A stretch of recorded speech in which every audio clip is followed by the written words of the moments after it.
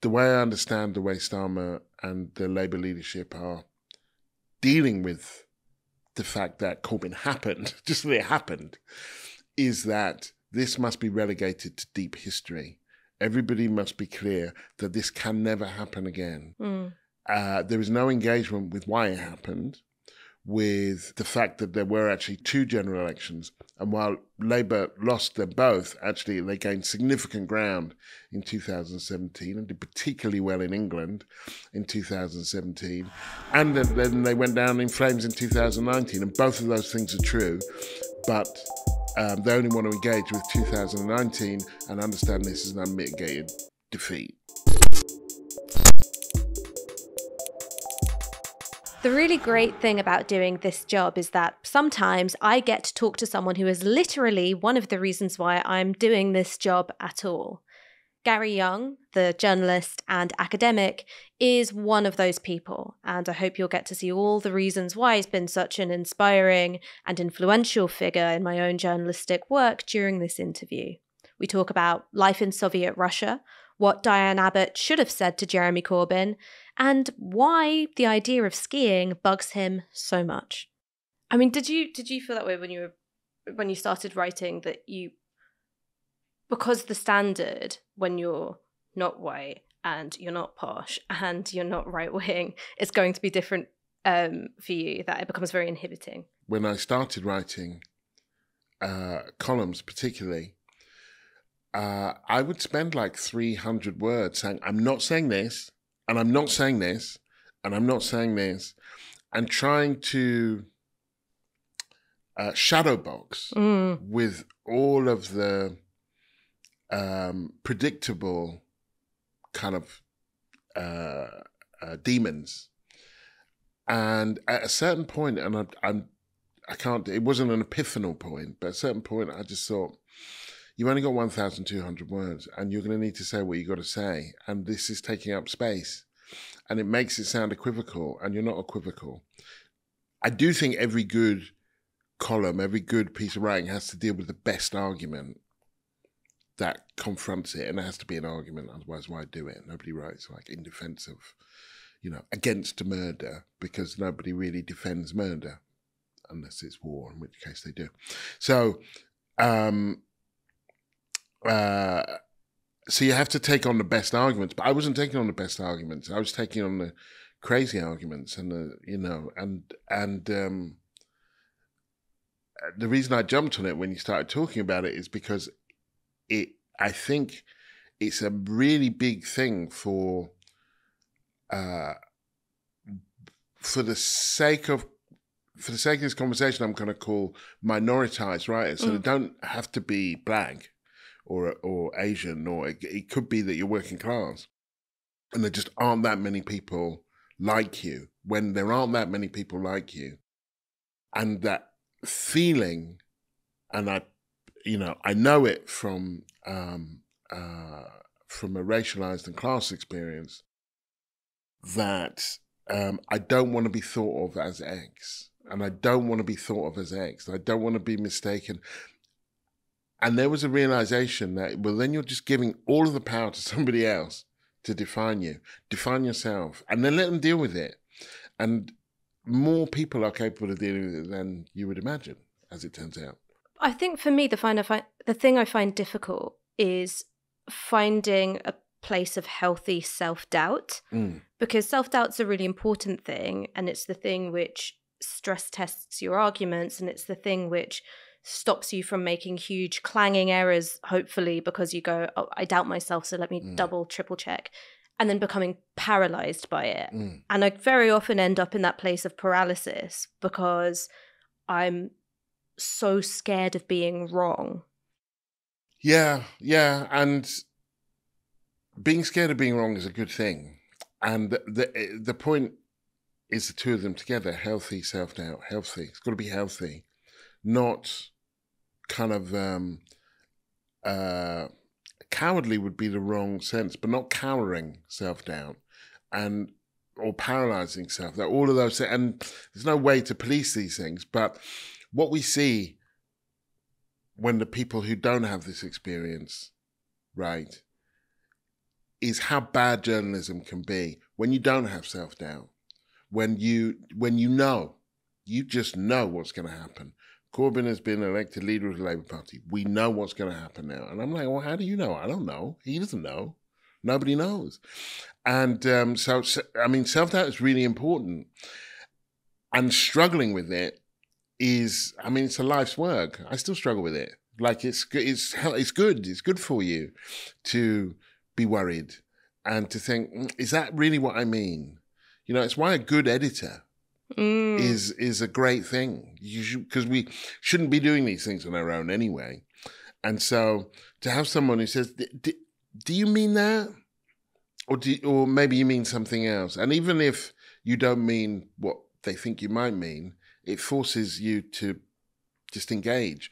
So, but there's a difference between doubting your subject and doubting the context in which you're writing, right? So that the thing where you're worried that someone will think this about you, or someone will think that about you, or they will do this to you. First of all, you don't control it.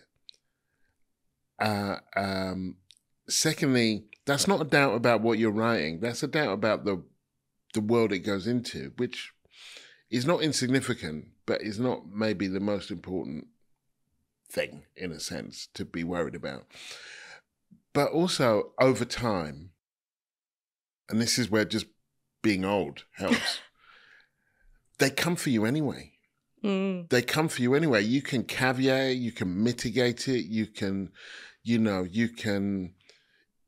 the whole ninja thing. They're still going to come for you. Then it's not like they're going to say, oh, well, fair enough. Yeah, I can see that he's engaged with all of these arguments. And so we've only got so much time on the planet, and it's important that we say what we need to say while we're here, and don't get wrapped up in trying to counter the nonsense. Some of it is sense, but actually most of it is nonsense. What's the most useful critique that you've ever received on your writing? The most useful critique is probably the most consistent, like, do you mean that? Or unless you're talking about a specific, like I wrote one thing and then somebody said, is that what you mean? Like a specific critique on a specific piece. There've been so many. I'm gonna have to come back to you. On that. But a good editor is hard to find. And one recent one, I don't know that it's the best one, but one recent one was I was writing this piece about how it's not amnesia, colonial amnesia. They don't forget. They actually work very hard at not remembering, which is a different thing. And amnesia is a kind of passive, much more passive state. You don't forget that you enslaved millions of people and colonized huge numbers, like you forget an umbrella or something. You don't. And the editor I had, Jonathan Shainin, he said, it's a good point, but I need you to kind of engage with why it matters. Why should we care? And he wasn't saying it doesn't matter. He was saying,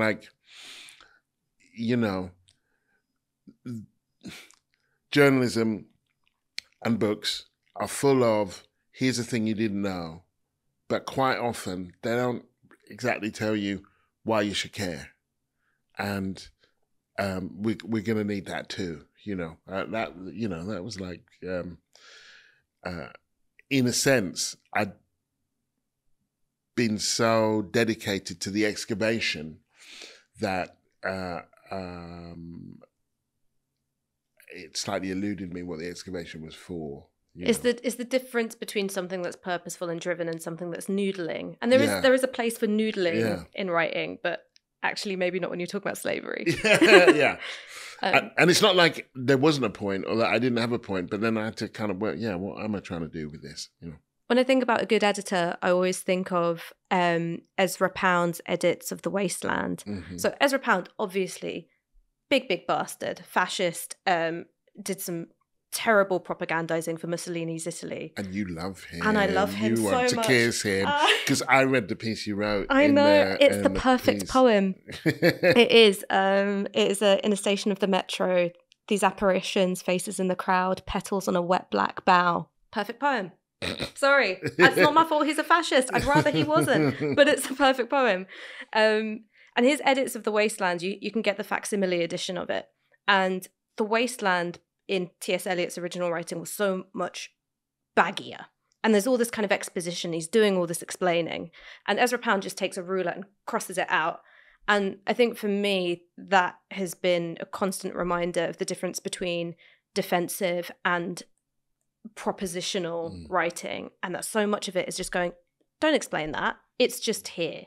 And obviously with poetry, it's a different thing and you have to do a bit more explaining with journalism. But it was the bravery to go, it's just here. Yeah. There's something, I think often this works as well romantically as it does artistically. There's something about confidence that is incredibly attractive. And that about kind of someone approaching a keyboard or a piece of paper, whatever it is, and saying, to the best of my knowledge, with all the caveats about my imperfections, this is what I want to say. This is what I want to say. This is what I want you to hear. That is incredibly powerful. And that kind of, we have to be open to the possibility, likelihood even at certain points, that we might be wrong as well. That there's worse things than being wrong, being stupid, being mean, being vile, making ad hominem. There are many, many worse things than being wrong. And actually, you know, and I don't mean morally wrong. I mean kind of somehow just not quite seeing everything. That kind of we are in the moment. We are where we are. So we can only make as much sense of what we have. So there will be, we will miss things. And that's okay. I mean, your background before journalism was that you were a translator and you're working with French and Russian. Did you ever consider espionage? Well, I trained to be a translator in French and Russian. And I did some translation work for a bit. And then actually I came into The Guardian in a project. Funny to think of this now, because I graduated in 1992, the year of the Single European Act. I was born in 1992. Yeah, see. I hate it when people do that, Even the very, very charming, well, you said, I saw you speak when I was 14. Yeah. I'm like, yeah, that just makes me feel old. I mean, I should feel grateful. I was born in 1992. So like, I will reach over this table. Yeah. So I graduated in 1992, which was the year of the Single European Act. And The Guardian had recently launched this thing called Guardian Europe, which it had partnerships with lots of different papers, Le Monde, Nezavisima Gazeta in Russia, Süddeutsche Zeitung, and they needed people to come in every day and read those papers and find stories that would be relevant. And it was part of this great new European world that we were entering. And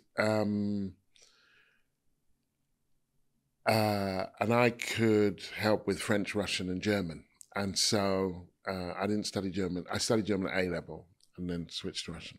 So that's how I got in there. So I did a bit of translation. I never thought of espionage because I was never considered being on the wrong side. Or I guess I could have spied for the Soviets, although who's going to let me near any British secrets? So no, never got to spy. Did get to live in what was Leningrad for 6 months. What was that like? And how was the reality of it compared to your expectations of it? It was, as a kind of lived experience, it was hard. It was very hard. I still have there were ration cards, and they were kind of a little bit useless because you could either buy the stuff or you couldn't buy the stuff. It was clearly on its last legs. Gorbachev was very unpopular. This was 1991. America was very popular, which shaped my experience in a way that I'll describe in a little bit. It was America just won the first Iraq War. So that it was the kind of height of this notion that there was going to be a unipolar world dominated by America and neoliberal globalization. And I remember one conversation that really stayed with me and educated me, which was talking to a Russian woman. She was saying how much she would rather live in America. And I said, well, in America, they don't have healthcare. Which here you can, you can go to the doctors, you can go to the hospital. And she said, have you been to our hospitals? And it was like, okay, yeah, fair enough. Yeah, if the state provides things, they have to be decent, they have to be good. And that, there was I didn't spend the time lecturing Russians on why the Soviet Union was good. I wasn't that stupid. But I remember that as being would you rather live in a place with no healthcare or with healthcare that is terrible, that is really bad, and where bribery is kind of, part of the main, just how you do things. I lived with a family because I was the only, languages are dominated by women, and so I was the only guy. So the women were in student hostels, and I stayed with a Jewish mum and her son. So I had quite a different experience to everyone else. And so it was hard. I remember her crying because she couldn't find socks. All of his socks had worn out. Ilya would have been maybe 10 or 11. All of his socks had worn out. It was cold. And she'd spent a day and a half looking for socks, and there was just no socks. So it was really hard. And as a 21, 22-year-old, I had a ball because I was only there for 6 months. I had Western currency. My Russian stipend was about 5-6 quid a month. So just with 20 or 30 quid, you could do a lot of damage as a kind of young person in terms of kind of alcohol and food and whatever else you wanted to do. So there was that. It was also the only time ever in my life that I've been associated with wealth. People looked at me and they thought, you're rich. And this was because at a time that I don't think has been replicated since, America was dominant and represented aspiration. And somehow they looked at me. I had plaits at the time, sneakers, and they didn't see an African or a Cuban. If they had, it would have been very, very different because they were still catching hell and still associated actually with Soviet follies of the past. Whereas American was considered wealthy. And I looked, in their mind, there are black Russians, not that many, but in their mind, I couldn't be Russian and I didn't look African. It was all very subtle, but it was all quite instant. I must be American. And I was mostly, I was hanging around with, white people who spoke English. And so the previous 6 months I've been in Paris, which was the most intense racist experience of my life. I was beaten up by the cops. I couldn't find a place to stay for ages. I was stopped and searched probably 3-4 times a week. It was horrible. Was it worse than Leningrad? Well, no, Leningrad was cars. In Paris, I couldn't get a cab, even at a stand. Cabs would go, I'm not taking you. In Leningrad, cars would stop and turn into taxis for me because they assumed I had dollars. It's just, where do you want to go? It'd be someone it was like Flintstone Uber. Someone with their kids in the car, just like, where do you want to go? I'll take you. I had to vouch for white people. If we were going somewhere where it was kind of, they wanted to know that you had the money. They looked to me and they just thought, money? I know, I've got a lot more money now than I did then, but like nobody looks at me now and thinks you must be rich. But in that particular moment in Leningrad, I was associated with, I was understood to be, people looked at me and thought, well, he's rich. I mean, I think this is something which, not being Black, I can't understand the experience of, is that Black people are kind of the engine of American pop culture.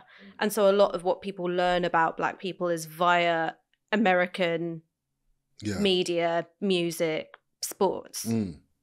Yeah, so you're constantly, and I used to bristle at it, and then I just kind of leaned into it, is that you were constantly being mistaken for being American. So I worked for a year in Sudan in a refugee school, and the assumption, if the assumption wasn't that I was African, it would be that I was American, once again, from kind of presentation. And it's not like the presentation was indifferent either, because, of course, it was Britain then in the 80s. So it's not like America had no influence on how we dressed or how we looked. But that presence that America has, which, or Black America has, which obviously I'm not complaining that Black Americans have done anything wrong, but the power of America, economic, cultural, whatever, political, means that we did, in a range of ways, it was like a big weight. So, I was much more familiar with African-American literature than I was with Black British literature until the mid-20s, my mid-20s. Much more familiar with African-American politics. My first book about traveling through the Deep South was prompted by the power of the imagery of the civil rights movement had on me. And I knew much more about all of that than I did about colonialism, about my knowledge of Nkrumah, Cabral.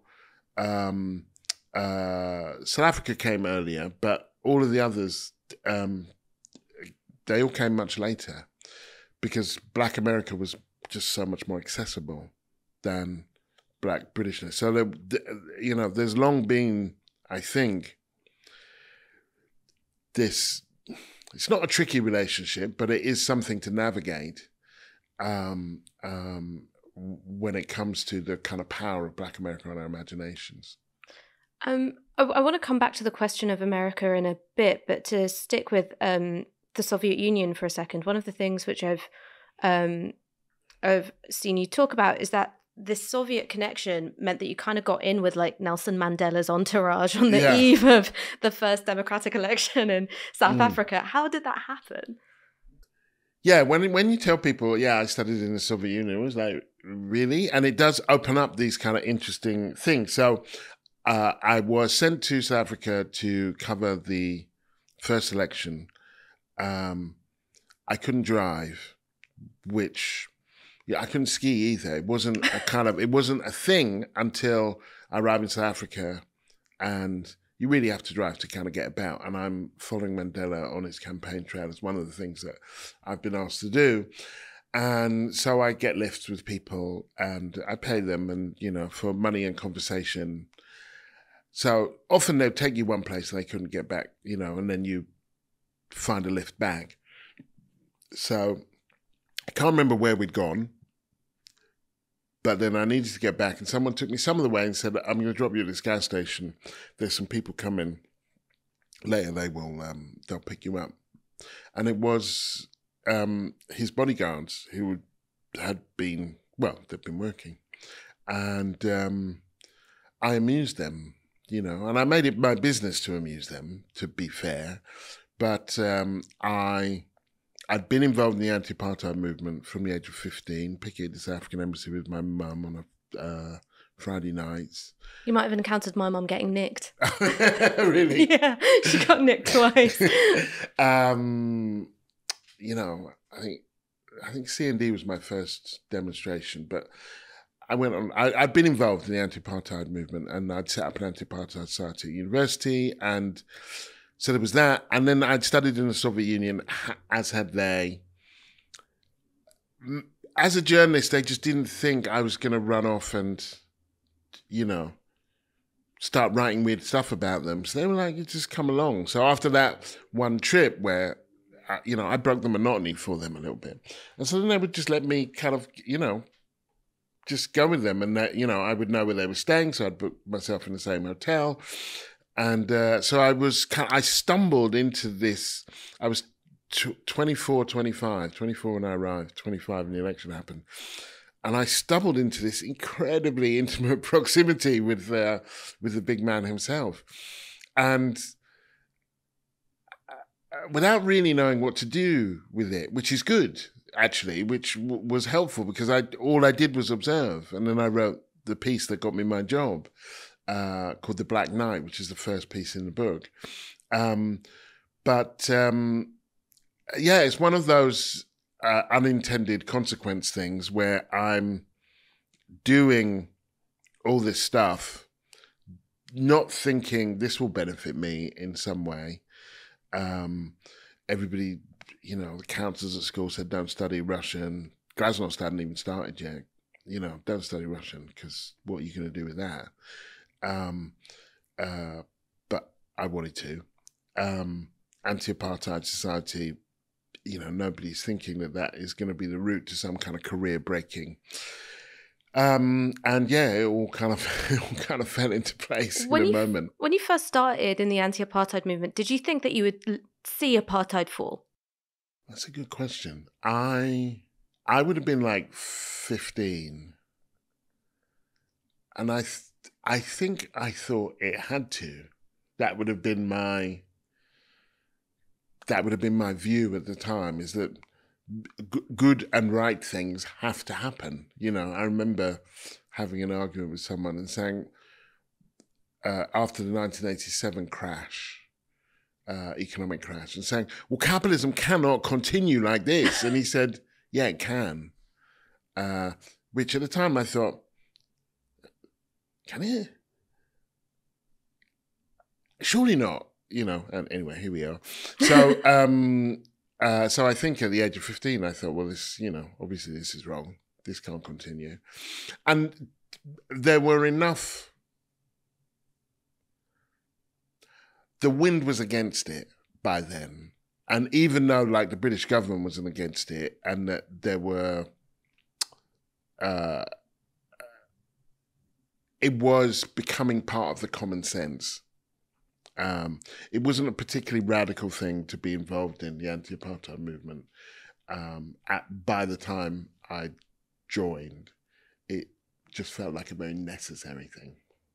I mean, my mum talks about the moment of Mandela being released from prison as a miracle because she talks about how unexpected it felt. She felt that it was just like this movement, she was a part of it because it was morally right, but she didn't think that anything would happen. And then suddenly it just did. Yeah, and my guess is, I'm 54, that I'm probably around the same generation as your mum. Yeah, she's a little older. I won't say how much older because otherwise she'll throttle me. But you also have to remember that Thatcher came in when I was 10. The miners' strike, the miners went down to defeat in 84. I was 15. There had been very few victories. We had been kind of, this was the collapse of the kind of, Fordist order, the crushing of the trade union movement. It had been a very hard time politically, and it had been my formative time, which is why I think there are so many people of around my age who are in the opinion game, who kind of share my politics, because it was defeat after defeat after defeat.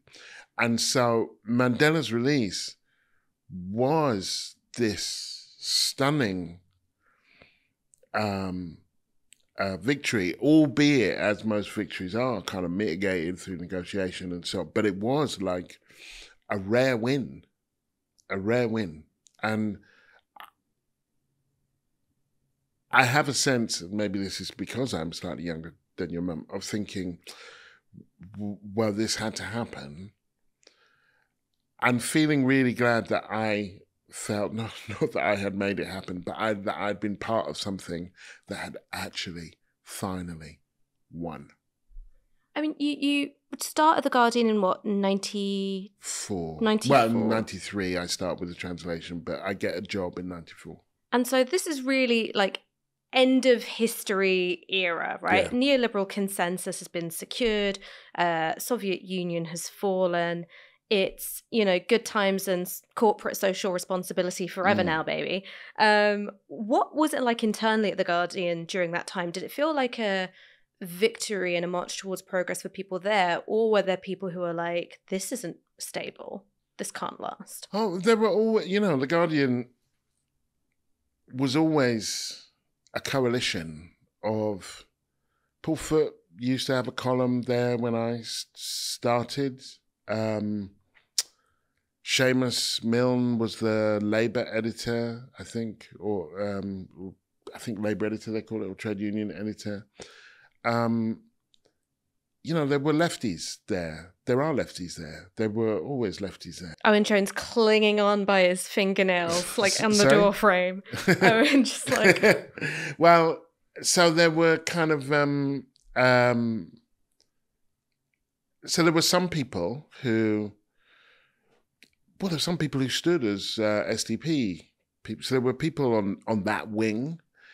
And then, there were people like Seamus. And just because Seamus has become almost like a meme now, but there were a group of people, I don't mean that condescendingly about him, I just mean the weird way he has been depicted and treated, but Richard Norton-Taylor, Duncan Campbell, there were a range of left-wing voices there. George Monbiot was already kind of, in the mix.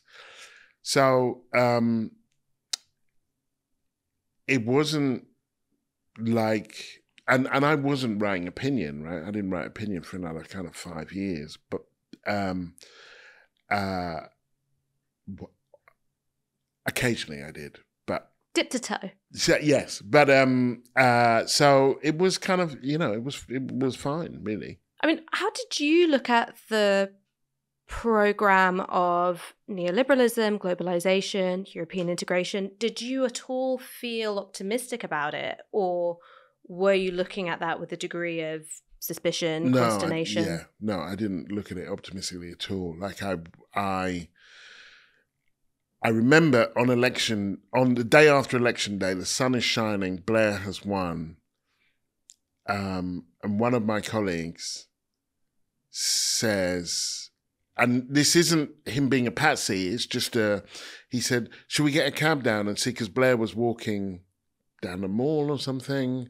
Anyway, it was a moment. And I just felt completely alienated from it. And I remember just saying, no, you're good. You're all right.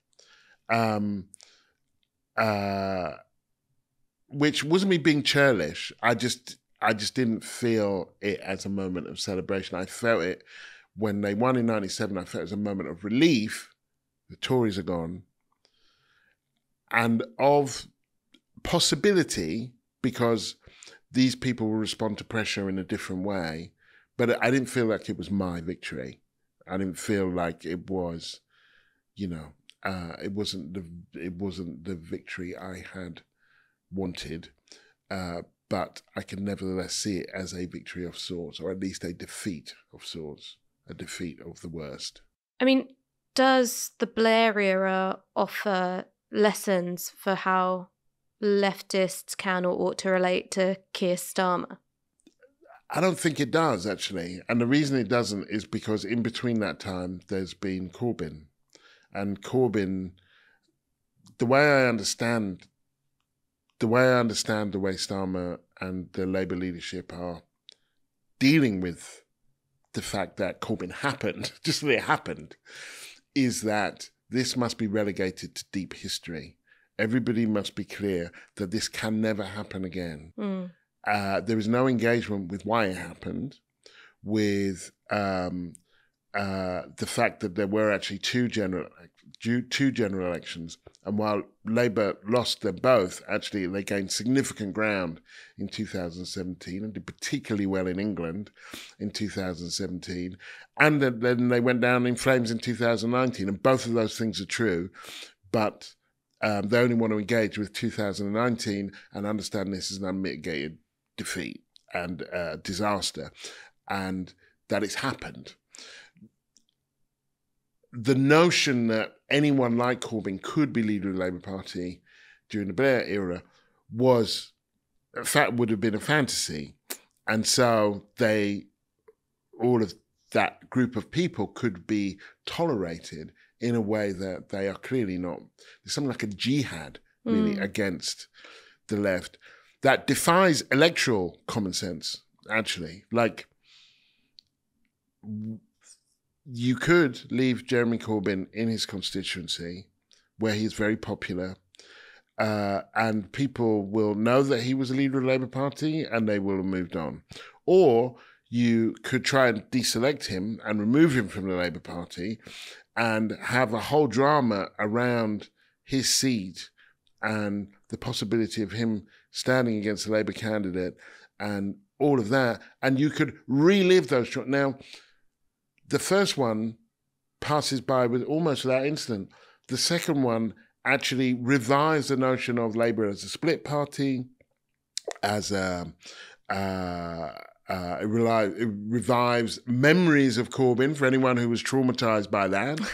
It does so. It doesn't have an electoral logic any more than a jihad does, but that's to kind of consign the Labour Party left to not just the dustbin of history, but of the future. That this can never happen again. So that demands a reckoning, I think, on the left, which wouldn't have been true during Blair's era. Which is this party actually fit for our purpose? Was the energy that we put into this over those 4 years, was it worthwhile? What did we gain? What did we lose?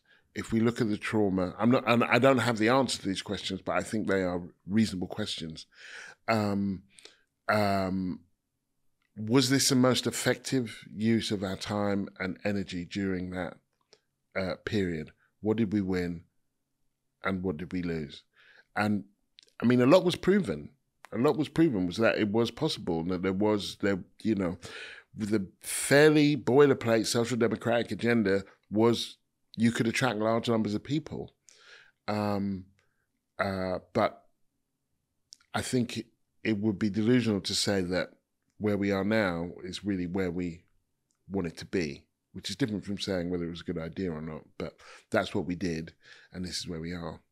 I mean, one of the things I've seen you talk about is that being a Black and working class writer, you were taught from an early age that you had to distinguish between appearances and reality. Do you think that everyone did a good job of doing that with Corbyn? No, I think very few people did, and I think very few people, in different ways and did with different consequences, on the left and the right did. I was just coming back from America when Corbyn was elected in 2015, so I hadn't seen the kind of the transformation. It seemed highly unlikely. I was in America packing up my stuff and getting ready to go. When Corbyn was made to stand for his job again, which always seemed like a particularly ridiculous thing for Labour to do to itself, really, against a man whose name very few people can even remember now.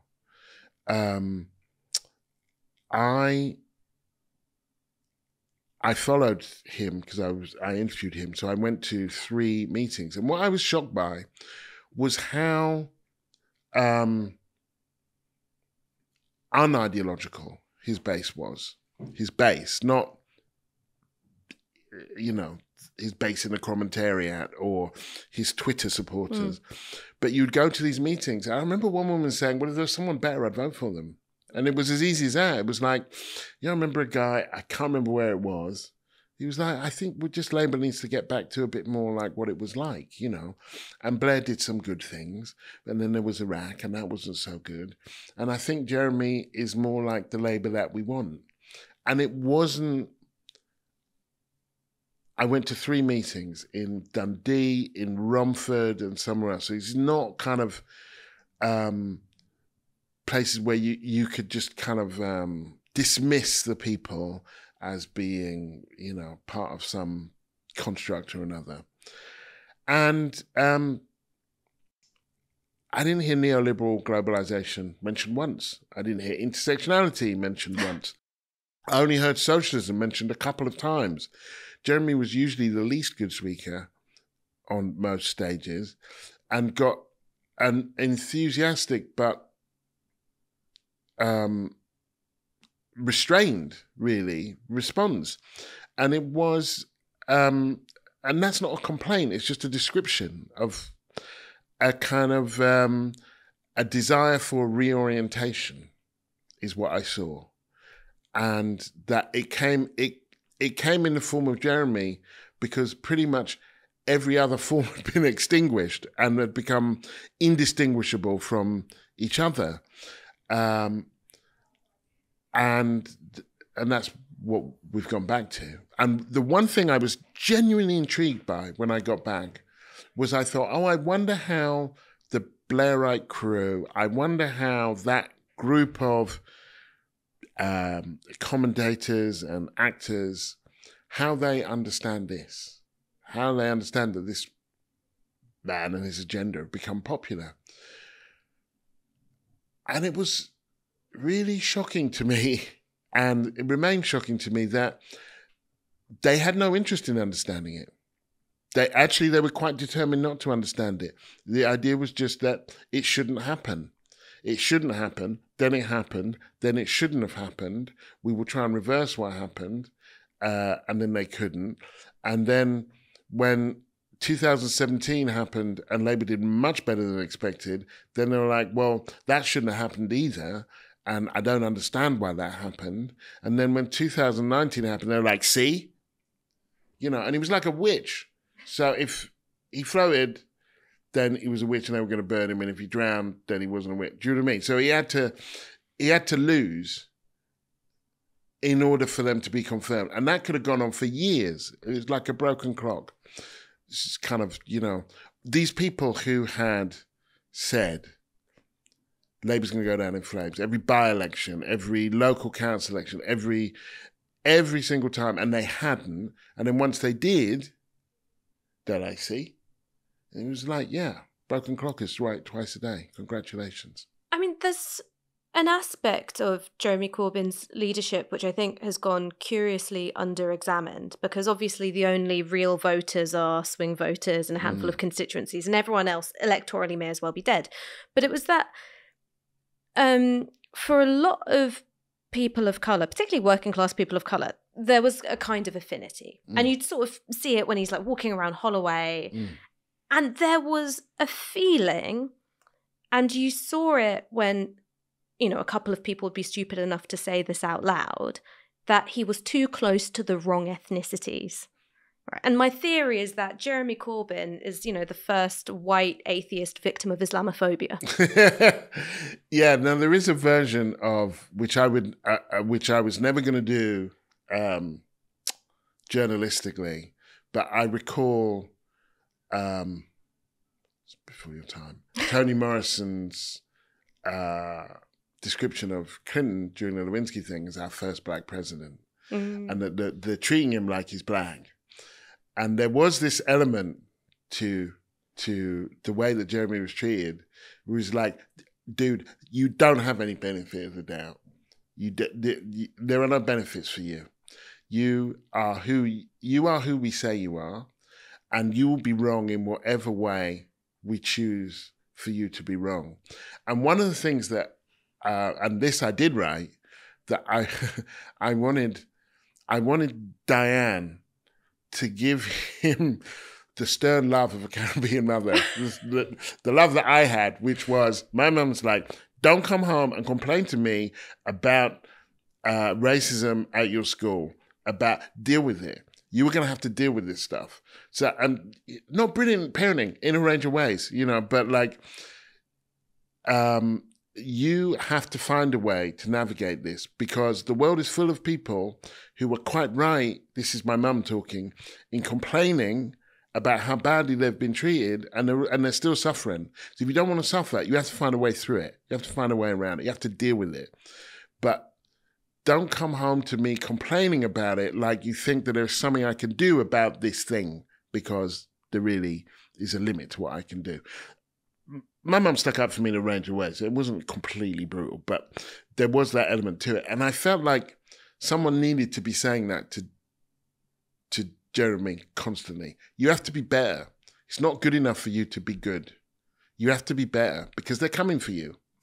And so the media are mean to me. Cry into your pillow, get up and find a way to be better. Because the cruel reality is, this world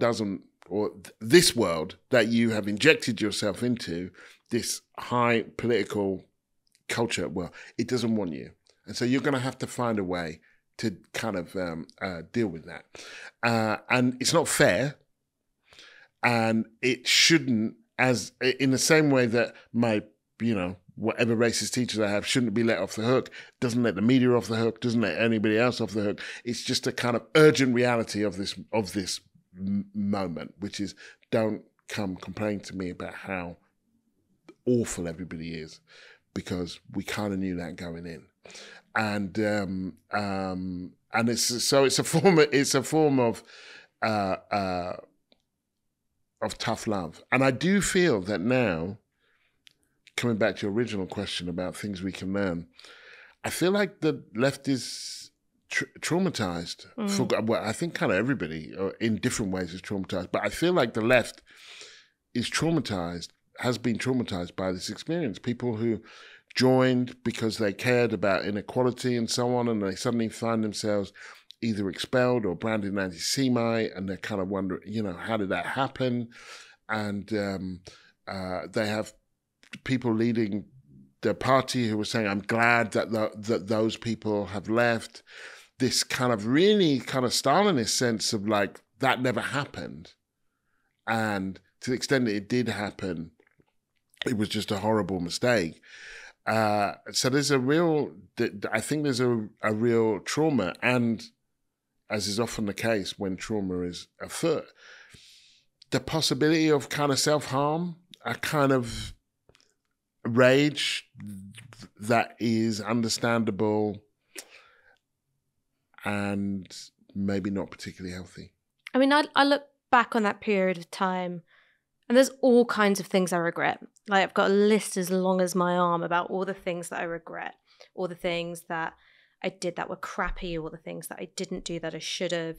And when I'm particularly hormonal, it's like, I'll be talking to my partner and start crying. And he's just like, why are you crying about something that happened in 2017? It's like, because I am. How do you deal with political trauma? Like, how do you recover from it? How do you become a useful political actor again? Or do you just have to go, I'm on the scrap heap of political actors now. I'm too damaged to go again. Oh, right. Well, I think quite often people have to take a break. They do have to take a break and learn to know themselves more moderately, have a cocktail, hang out with your friends, read some fiction, just take a bit of a time out. And then kind of, I think there is some internal work. What did I want to happen? There are no guarantees. When you fight, there are no guarantees that you'll win. There's just a guarantee that if you don't fight, you can't win. That's the only guarantee. And that I remember Ronan Bennett talking to me. He's a writer from Northern Ireland, Catholic, who was wrongly imprisoned in Younge for murder, released, became a brilliant novelist and screenwriter. And I was talking to him when Obama won. I was talking to him about the impact of Black America on the north of Ireland and elsewhere. And he was talking about Soledad Brother, I think, George Jackson's autobiography. An incredible, incredible book. Yes, really incredible book. And he said, it was when I read that I realized that these things weren't happening to me personally. And I'd stop feeling sorry for myself. Which is hard, right? You're in prison for a murder that you didn't do in Younge, in what I'm assuming is the 80s. This is not a good time to be there with that I have to understand this as structurally. And I think that is kind of often the challenge, is to kind of understand these things are happening to me personally because I am a person, but they are happening structurally. They are taking place structurally. They are kind of, and which is why you need a little bit of distance from the structure to see what the structure is, I think. And then start back small, I think. Start back with a campaign, a thing that something local or something specific. And there's no, rejoin the Labour Party, don't rejoin the Labour, but those are all kind of strategic questions that people have to answer for themselves. I remember being in Labour students and being horribly treated after I won an election I wasn't supposed to win. Slightly kind of mini-me Corbynish, but before... Yeah, you got Jeremied. I got very Jeremied. And concluding, this was for me, I will be involved in this election, 92, because I believe what I said, that even a Labour government under Kinnock at that point would be better than what we have. And we've had this for so long and so forth. Of course, by the time we got to 97, it was so much worse. But in 92, I will do this. But if we lose, then I'm out.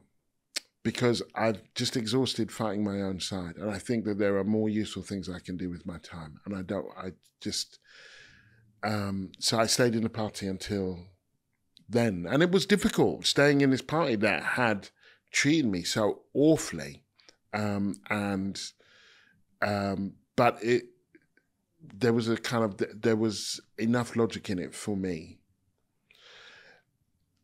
Ultimately, what I'm saying is that as hard as it is, particularly when the attacks are personal, the challenge is to not take it personally, but to understand it as political and to understand it as structural and to see if you can divorce yourself, your personal you and your structural you, which is a big ask. I want to move on a bit to America, a country that you've travelled very widely in, a place that you've written about an awful lot. What are the really big differences in terms of racial dynamics between the States and the UK? There are a few. I would say the first is that in Britain, Black people have been here in large number less long. Whereas in Black America, since 1652, there's been a significant and growing Black population, actually even before then. But and time translates into institutions, but it also translates into an affinity. So, and this is in flux in Britain, but certainly I have an affinity to Barbados, which is where my parents are from, that Black Britain remains a more cosmopolitan space with attachments to Africa, Caribbean, and where people's parents or grandparents were from, whereas Black Americans, African Americans in particular, can't actually say with any specificity where they were from, first of all. So they don't have that kind of the flag that you can wave at Notting Hill Carnival kind of thing. They have an African American flag, but that in itself tells you a story. But also in many ways, and C.L.R. James pointed this out, makes them very American. There are a range of ways of being an American, and this is one of them. So there's that. There is a significant class differences within Black America. If you go to areas of Atlanta, there is a huge African-American middle class. Same in New York, Maryland. Most cities will have a significant Black middle class. That's moneyed. We don't really have that. There was a time when I was growing up when I would have said we actually don't really have much class stratification at all. But now I think we do. I'm not sure that I would yet say that there is a Black British middle class. There are Black British middle class people. I don't know that is yet a class. It might be. There's no one's going to come and give you a stamp. But we're on our way there, but I don't know that as a class it exists. I guess you don't have the same institutions. So you don't have historically Black colleges and universities. Yeah, so fraternities, sororities. The one that always struck me was the National Black Skiers Association. Skiers? Yeah, just which has been around for years and years, and which, is a large number of Black people who like skiing together with other Black people. What is it with you and skiing? Why is the idea of skiing has such power over you? It's a symbol of a kind of class difference to me, of like, which is very British, right? If you're, I don't know, Italian or Austrian, probably everyone can ski. Finland, it's not a big deal, but like, you need money to ski. But yes, it is a bit of an obsession. So there's that. There's significant class differentials. And finally, there is a number, that we are, if we're just talking of Black or African descent, about 5-6% of the population. African Americans, about 13% of the population. A significantly higher proportion if you go to some of the swing states, Georgia, North Carolina, so on. It's a bigger community that's been there longer with richer people in it. And that also speaks to institutions. Now, just to give a sense of how that works and I should also say, while you can't, because there's no welfare state, in Britain there are a few people who have risen as high. There are also fewer people who have fallen as far as, the African-American underclass. And if you look at mortality rates, Black man in DC has a worse life expectancy than a man on the Gaza Strip. Infant mortality for Black kids in Chicago is around the same as West Bank. I mean, it's bad. Unsheltered housing. Yes, exactly. All of that. So we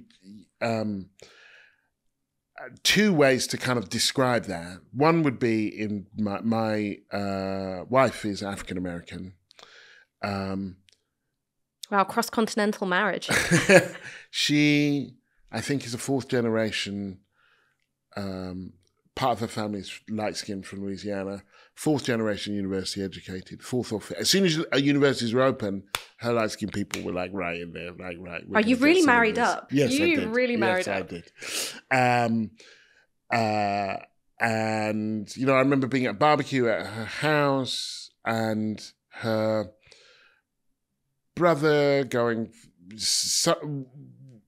someone going for an interview, and her brother saying, "Oh, I know somebody," it was barbecue with Black folk, "I know somebody who works there. Should I give them a call? And I thought, see, that's what a class is.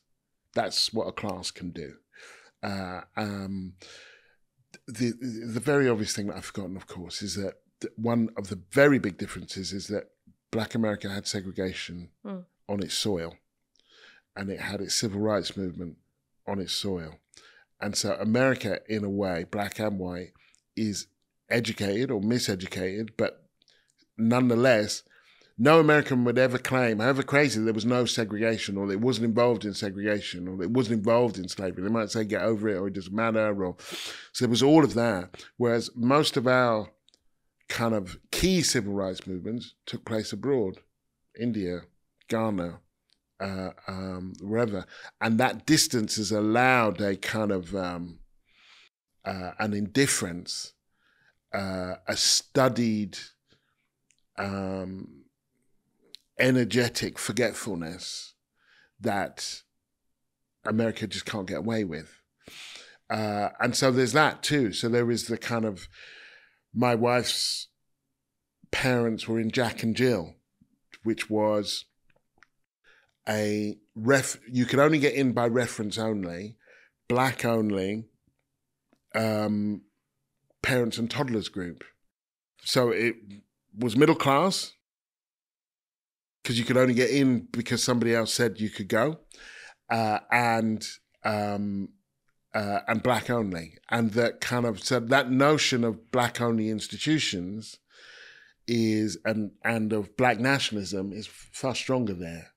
And so one of the other reasons why a black middle class wouldn't quite work in the same way here is because there's such high levels of interracial relationships, which is, I think, is a thing. It's not, I don't see it as a necessarily good or bad thing, but it's a thing. Like, I think virtue can be attached to that in ways that are unhealthy, but it does speak to more social integration than they have there, and a greater kind of fluidity around issues of race. So one reason that we wouldn't have a black middle class is because quite a lot of the black middle class people would be there with their white partners in a way that would be less true in America, even though it's growing. I mean, something which I've noticed in recent years is that there has been an attempt to recreate some of those middle class social spaces for black and brown people here. So I'm thinking about particular brunches or even an organised ski trip. So there is this sort of sense of trying to learn from America and bring it here. And as you have that kind of class stratification a bit more, you know, of the last few decades for black and brown people in this country, a way of going, well, we can have some of those experiences. We can create maybe some of those institutions on a very small scale. Yeah, and, you know, there's a lot that's good about America and a lot that's not, you know, and that wouldn't be my scene particularly, to try. The skiing in particular I am against. That is my own personal jihad, is the skiing. No, a kind of a class-based, kind of hermetically sealed comfort zone is not really what I'm looking for, and you know, some of the things that people want are based on also what other white people here have. Like, well, why can't we do that? And some of them are just what they want. You know, like I try not to be too, apart from skiing, obviously, try not to be too overly judgmental about these things. But it's a truism, and has long been, that we're not America, that there are elements of Black American politics and culture that can be emulated, and that, in my opinion, there are some that make sense and some that don't, you know. And when African Americans used to ask me, which was quite often, so where would you rather be, you like, as a black person? And I had this formulation, which, as time goes on, works less and less well for reasons that become clear. I'm one of 3 boys raised by a single mum. In America, that already means one of us would statistically probably be in jail or dead by the early 20s.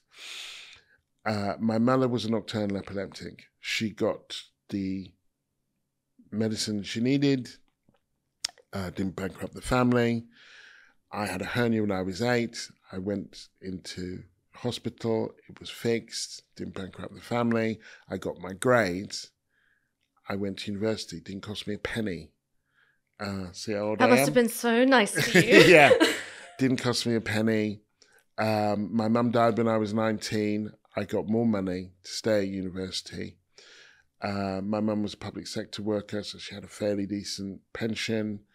I graduated without any debt at all. It didn't cost me money, and I got a grant.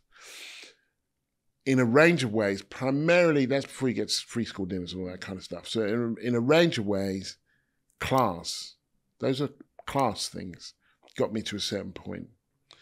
The Guardian had set up a bursary scheme for non-white people and others who would be dissuaded from going into journalism. So there was a clear element of race there. And that was set up after, in response to the uprisings of the 80s, and a sense that there aren't enough black journalists. It wasn't a job at The Guardian, it was just trained. They paid for us to do a course. But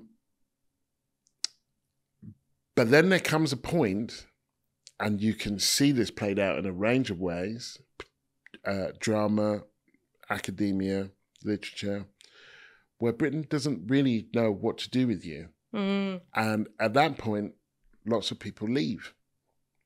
Paul Gilroy left, he's back. Carol Phillips, Hazel Carby, they all went into academia. They were at Yale. Zadie Smith, Ben Carrington, who's at USC, Zadie's at NYU, I think. So there is, and then when you get to the actors, it's quite considerable. And of course, America is a bigger place. You look at Daniel Kaluuya and you go, I'm so happy for you. I wish you were here. I'm so happy you're getting the success that you clearly deserve, but come back. Yeah, well, and quite often they do come back. They do end up coming back. But there are, there's a significant amount of traffic at a certain stage in people's careers in that direction, which makes sense. But it's also worth engaging with the fact that quite often, as was the case with me, and I went to America for 12 years, there were elements of what Britain is and can do that actually got us to the place where America would be even remotely interested in us. Well, a lot of the things you described, like being able to go to university tuition-free, reliable quality healthcare, these are things which either don't exist or are in decline. And I wonder if that's manifesting in a different attitude towards a kind of like very individualistic kind of social mobility, particularly amongst, younger Black and Asian people. There's the sense of, well, nothing's looking after us, so I need to get my bag, I need to get my properties, I need to send money home, I need to look after my family. I'll be a landlord. Like, I know that my mom got screwed over by a landlord, but I'll be one because that means that I can establish myself on like a firmer foundation. I mean, I guess it's, how do you, as someone with very left-wing politics, someone who, had been part of, explicitly socialist movements, engage with that kind of language of, I've got to look out for myself and take care of my family, and that's it? It's a good question. And in these conversations, I'm very aware of my age and that I was formed in a different time. And so the one thing I try not to do, although my 10-year-old daughter says I'm not very good at this, is I try not to judge, actually, but to listen.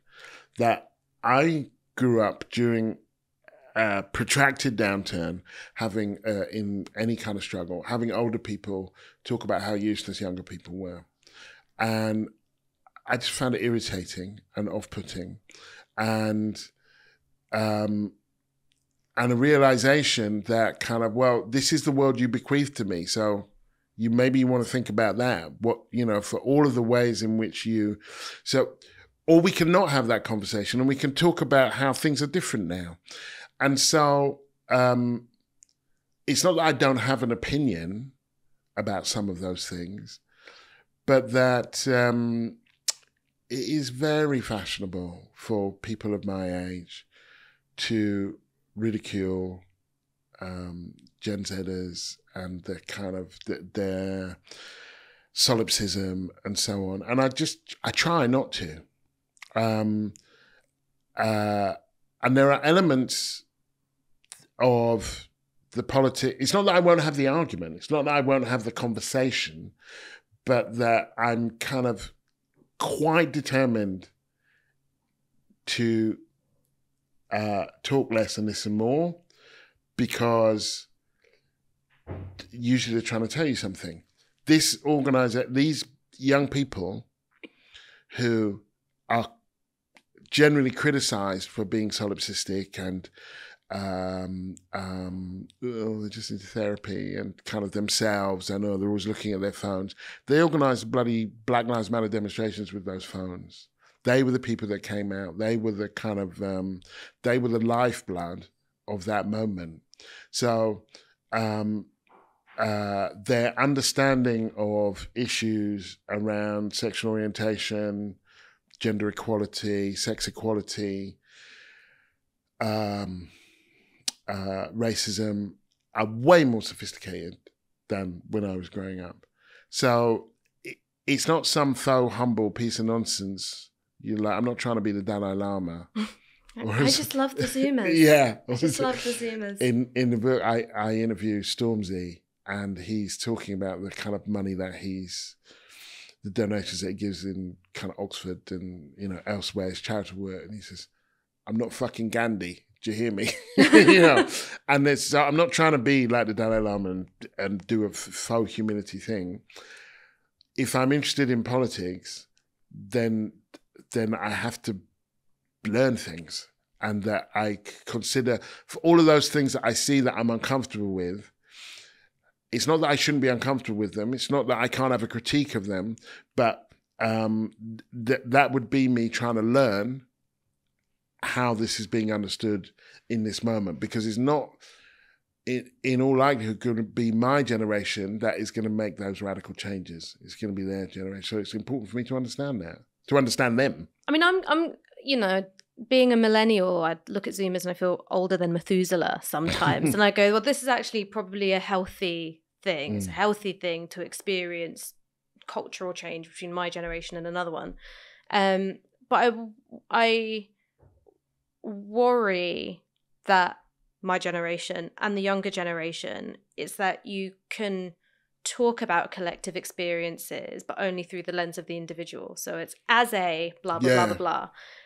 And, Margaret Thatcher in her Lenin phase was very much like economics is the method, the object is to change the soul. And I worry about what growing up under, a kind of like zombie neoliberalism has done to my soul and the souls of Zoomers. Yeah, I worry about that too. And yet, often, in different ways, I see flashes of solidarity, of collective struggle, let's go out there and do X, that suggest that it's more complicated, that not more complicated than what you're saying, but that it is complicated, and that kind of course, these things that we are raised with have an effect. We are a product in a range of ways of our time and our moment. But we are not only subject to those times and moments, there's also our kind of agency. And I see younger people doing all sorts of cool stuff that makes me think like, that kind of does give me hope. So what kind of cool stuff? The way that, Black Lives Matter was pretty cool stuff. The way that they have kind of the electoral affinity to Labour's left orientation, I thought was cool. The attitudes around sexism and harassment all feel like, you know, quite brilliant, and I feel hopeful. I mean, I'm cursed to feel hopeful. That is partly my want, but I don't look at every generation, particularly of lefties that I've known, look on a generation that's coming after them and say, oh yeah, you know, it's not just, it wasn't like that in our day, which is true, but like we were better. And we weren't, we were different. Some ways we were worse. Oh, in many ways, particularly my generation. I mean, we were just flailing around. We were trying to, like, and this, you know, there was a Stuart Hall, Great Moving Right show. There was this kind of Thatcherism, Reaganism, that neoliberal moment, then the collapse of the Soviet Union, the defeat of it hits like a steam train, and it's amazing that anyone is left standing, basically. I mean, my last question for you is reading dispatches from the diaspora is that there are so many different political moments that you talk about, so many different flashes of culture. I mean, you're going from the end of apartheid to, you know, the rise of Stormzy. This is a huge period of time, so many different contexts. What can white radicals, leftists, socialists learn from this political Black diaspora that you're talking about? I guess that it has its own dynamic, and that dynamic has connections to the white world, but isn't contingent on the white world. That, you know, Stormzy, Maya Angelou, there are a range of conversations and there are a range of moments in that book that take place without reference to racism or white people, and that. And so the Black diaspora has to be understood both within its complicated, fluid autonomy, but also as part of a kind of a wider world, which is a different way of saying it's not all about you, right? It's and that's okay, and that's okay, and that kind of if you look at, right, there's a moment in the Maya Angelou interview, which was my favorite. I was supposed to have 45 minutes with her, and I got about 13 hours and oh my God. Rolled out of her limousine absolutely hammered. It was a fantastic, fantastic day. But there's a moment in the interview, which is in the first 45 minutes, where she says something about finding a partner or something like that. And she says, you know, I believe I belong wherever human beings are. She said, I could fall in love with a sumo wrestler if he told me jokes and made me happy. Of course, it's easier to fall in love with someone who's from your church and lives down the road because you don't have to translate. But I can translate, and I'm willing to translate, and I'm happy to if it's worth it.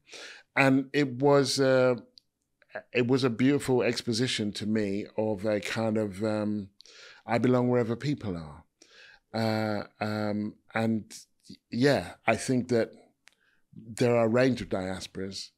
This is one of them, and enjoy it for what it is. I mean, I think our next interview should be about the white diaspora, because it's a big one. Well, it is a big one, and at times it's a deeply conscious one, right? The kind of when you look at those pictures of colonial Africa and it says Europeans only. Well, it's not like British people considered themselves Europeans in any other way apart from when they were in Africa. I mean, the white diaspora is a real thing. People, white people don't recognize it as such until they show up in a place where they're a minority, and then they're totally looking out for each other, or not looking out for each other to defend each other, but they completely notice each other and associate their existence with a set of assumptions and rights. It's something which I always notice when people come from other parts of the country to London, and not everyone who doesn't live in London says this, so please Northerners, don't bite my head off, but often something I'll hear is, and I was the only white person I could see, because they'll come to visit me where I live in North London. I'm going, no, you're not. You're not the only white person you could see. And I know that, right? Because Tottenham is gentrifying, okay? Like, you're not, but it's that feeling. And I'm so fascinated by it, and I want to dig into it like a brain surgeon with them, but I can't, because I know that they'll never explain it to me the way they can explain it to each other and have that mutual recognition of suddenly feeling isolated in their whiteness because there's been like a critical mass of melanin that's been reached. And it doesn't mean they're racist, but they're feeling something. Yeah, well, it doesn't mean they're racist. It just means that it illustrates a comfort that comes with being surrounded by people who you kind of, associate with almost reflexively. I remember being in America and going to a friend of mine who was gay invited us to a party. His partner was black, so he invited me and my wife to this party, and he was the only white person and we were the only straight people. It was a black gay party. It was a very American black gay party where a priest or pastor blessed the party before everybody got their groove on and so on. But I remember thinking, oh, this is interesting. Like, we are, the three of us, me, my partner, and we are all outsiders in our own way. I don't know if my wife was the only woman there. She might have been. But yeah. And you learn things. That's the thing. That's the thing about growing up as a feeling like an outsider is that it's not inevitable, but it offers you a critical eye that I could never grow up assuming that everything I was being told was true, because I knew it wasn't, because they were lying about me. I grew up sort of watching the news and thinking, I don't know about that. Sometimes I think, it must be weird to grow up watching the news and thinking, quite right too, and having your narrative constantly reinforced, because my experience was almost completely the opposite. And while that was painful at times, and while it took a lot of navigation, actually as a journalist and a critical thinker, it's very useful. I mean, are there tensions sometimes between that feeling of going, I know this isn't true, and being a journalist where you can only say what you can prove? Because there are all sorts of things where I think the narrative which has been established as the official one is horseshit, but I can't prove it, and journalistic standards mean that I can't say it. Yeah, I think that kind of you have to be able to, things have to be evidence-based, and you are still able to offer, I think one is still able to offer critique, which says, at the beginning of, when COVID kicked off, there was this suggestion that vitamin D, or lack thereof, was the reason why non-white people, or why black people in particular, but non-white people, were suffering more.